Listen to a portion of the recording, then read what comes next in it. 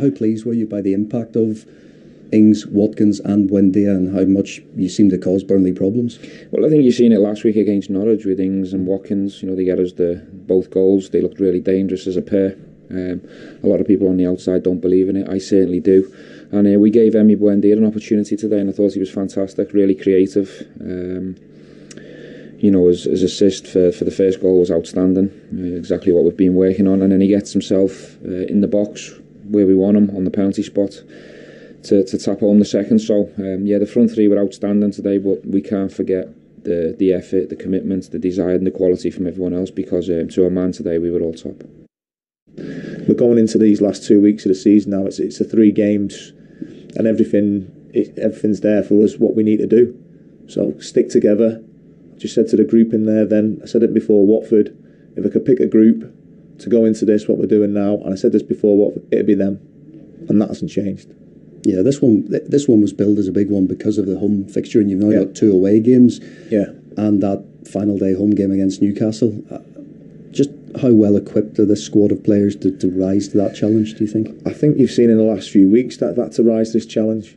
You know, it hasn't been easy, but they've responded really well, and I'm sure they will again. I think they've got that character about them. They're going to be disappointed. You can't take that disappointment away, like I said, in 5 or 10 minutes. It takes a little bit of time, but then the professional people, professional lads, how do we go about it now? What's the next thing we need to do? Yeah, the first defeat in interim charge of Burnley for Mike Jackson. They had real momentum before today. They just couldn't follow it up in that one with the home advantage. No, obviously it's always going to be difficult against a good Aston Villa team with good players. And you see that Aston Villa's front three, you know, the way they played today. I'm a big fan of Ings and Watkins, to be honest. You know, 2 players that obviously got on the score sheet. I can imagine Steven Gerrard would have put a lot of pressure on those players, you know, in terms of goals and assists.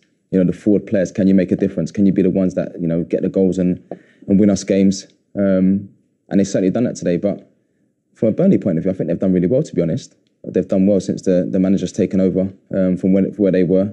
And again, it's all about characters and application. And are you willing to fight for the badge, sticking together, working hard, and getting out of this situation that they're in? And they've done well.